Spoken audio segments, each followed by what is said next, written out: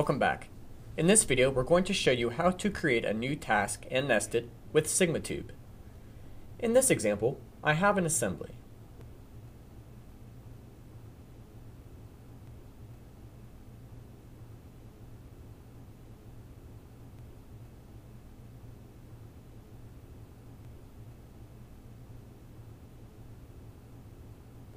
To begin, first I will need to process the parts in the assembly. This allows SigmaTUBE to understand what kind of part properties and toolpath are required to create the assembly.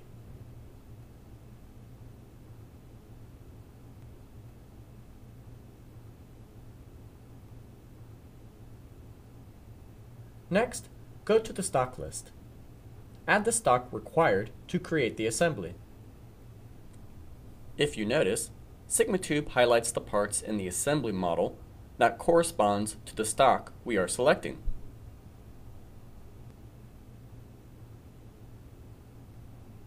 Once this is complete, click Auto Task. This creates a new task.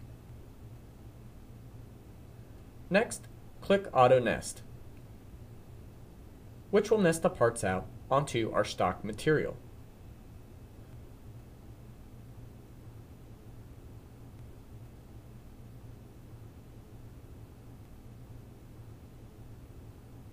Once nested, we are free to change the toolpath, lead-ins, and other settings for the nest if necessary.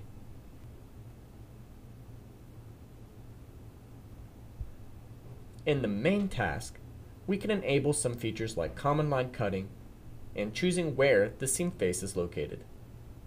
If you change any of these settings, we will need to re-nest.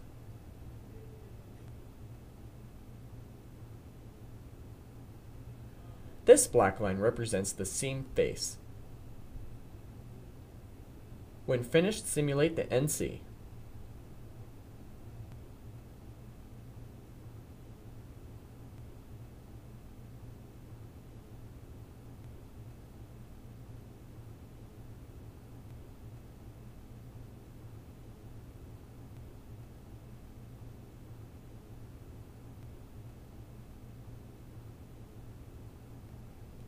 Next, post out to your machine and generate your report.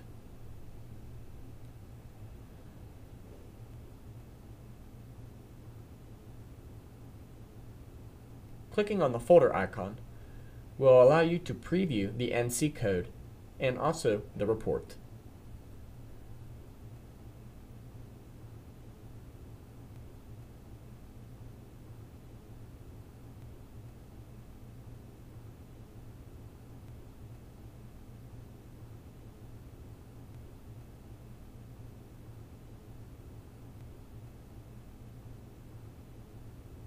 In the next video, we will go over I-beams.